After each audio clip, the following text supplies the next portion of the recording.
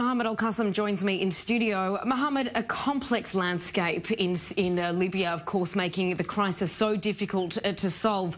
We understand that when Gaddafi was toppled, of course, this enormous vacuum was formed and an extraordinary number of parties then moved in to fill that gap. So talk us through how the landscape remains today. Indeed, Tracy, one probably of the most complex civil wars around the world right now. Gaddafi, after 42 years, is gone. But he didn't leave in peace. He left behind weapons. He left behind a divided country, tribal country, and also outside elements came in. NATO participated from the get-go, but also other Arab countries such as Qatar, the United Arab Emirates, as well as Egypt have filled in. And then, let's not forget, the so-called Islamic State organization played a major role at some point inside Libya, where there is chaos. There is these extremist and terrorist groups.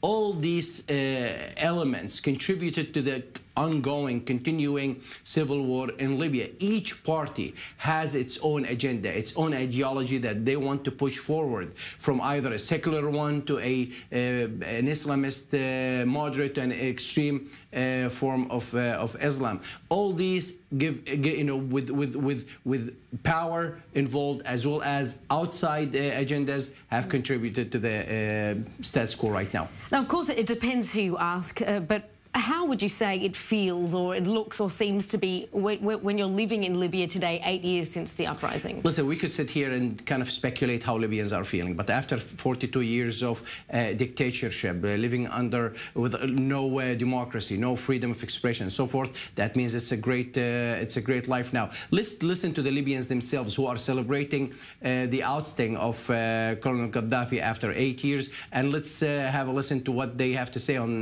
the current situation in Libya. The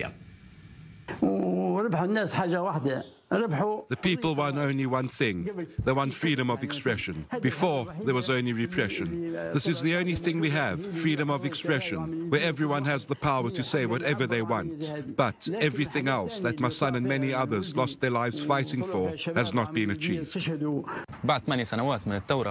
After 8 years, Libya just keeps getting worse. The economic situation, the increasing bloodshed and taking up of arms. We really can't see any tangible change. Conflicts arise for the simplest reasons. We fought in the beginning against Gaddafi, against the domination of tribalism. Now tribalism is even more dominant than before. We hope on the 8th anniversary for Libya to stabilize and for it to get back to security through national reconciliation, elections, and constitution. We need a constitution, stability, a civil and democratic state. This is what we hope for in the 8th anniversary of the February Revolution. So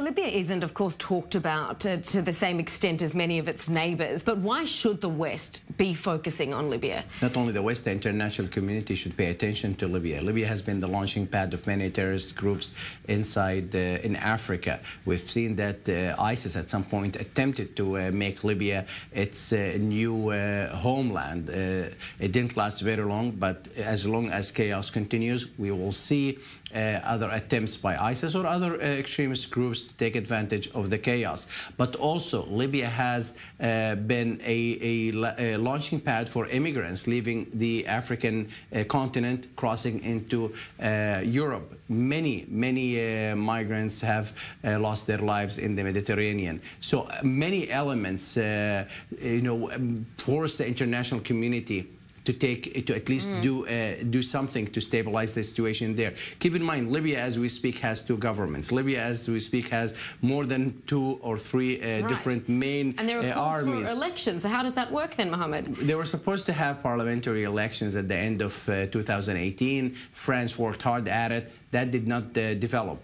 We have a strong man in Khalifa Haftar who is leading the Libyan National Army, but he is not strong enough to be able to impose his will on the rest of the armed factions in Libya. But again, not having consensus among Libyans to what kind of government they want to have, who's going to lead, what kind of constitution they need to have, I believe that this will continue for a lot longer. Very briefly, Mohammed, what then could be the future of Libya? Is there a model that we've seen elsewhere in the world that could allow us to predict how this could turn out? No No, not really. I mean, we have the Arab countries who have been involved, but they in themselves aren't really unified on Libya. Egypt wants Khalifa Haftar and one faction to succeed, where others like Qatar wants the Islamists to succeed, and that's why we don't have something that we could say that we could follow or a blueprint where Libyans could follow on. At this point, Libya needs to stop the bleeding, stop the fighting, and make sure that it does not continue for another year. The UN has been working hard, but without the global powers, here I mean the Europeans and the Americans, I don't think Libya can be stabilized.